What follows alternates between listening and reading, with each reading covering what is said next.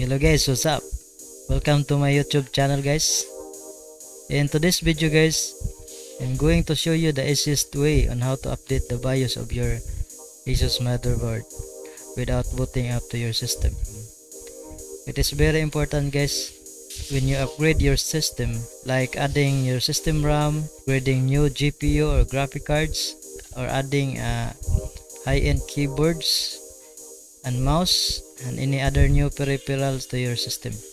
It is very important guys to update the BIOS of your motherboard in order to communicate with your system OS to detect the newly installed hardware to your system CPU. There are 3 things to do guys. First is to secure and prepare a USB drive in which you can store the BIOS file which are downloaded from the motherboard website. Second, go to your motherboard's website and download the latest BIOS version of your motherboard. And third is to proceed the BIOS update installation. So and here it is guys, the detailed steps on how to. Then open Google Chrome. Then search the name of your motherboard guys. For me it's ASUS MAXIMUS X FORMULA. Then go to their website. And then you can see the image of your motherboard. Then go to support guys, and you can see the name of your motherboard. Then drivers and tools. Okay, then go to BIOS and firmware. Then you can see the latest version of your BIOS guys. Okay, you can also expand the selection guys, so that you can see the change log of your motherboard's version. Alright, then download the latest ones guys. Once the download is complete, click on it and then show in folder. Then the right click the zip file guys. Okay, right click on it and then extract to folder. Once being extracted, double click on it guys. There are 2 files in it. Right click the BIOS renamer and run it as an administrator. Then CMD Windows will pop up. Hit enter. Okay, the file is being renamed guys to m10f.cap. Then send it to your USB guys.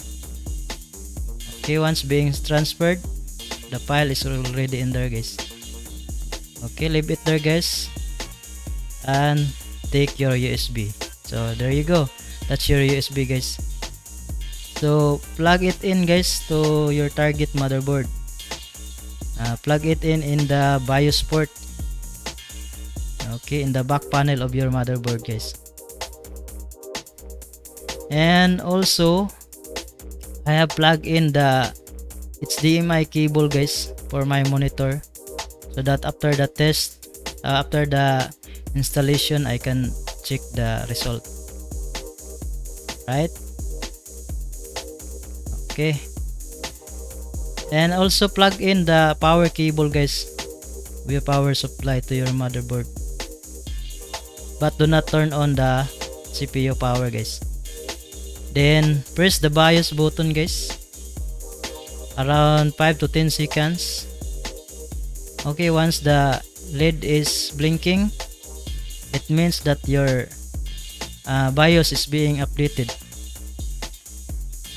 Just wait on it guys until the LED is steady off. It means that the installation is complete. Okay, few minutes. Okay, now the installation guys is complete. So let's check it guys.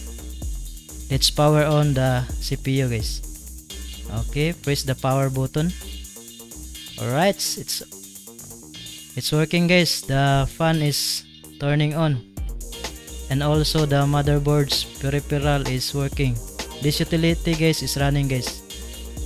See, it means that it is detecting some of the peripheral guys attached to the motherboard and the CPU.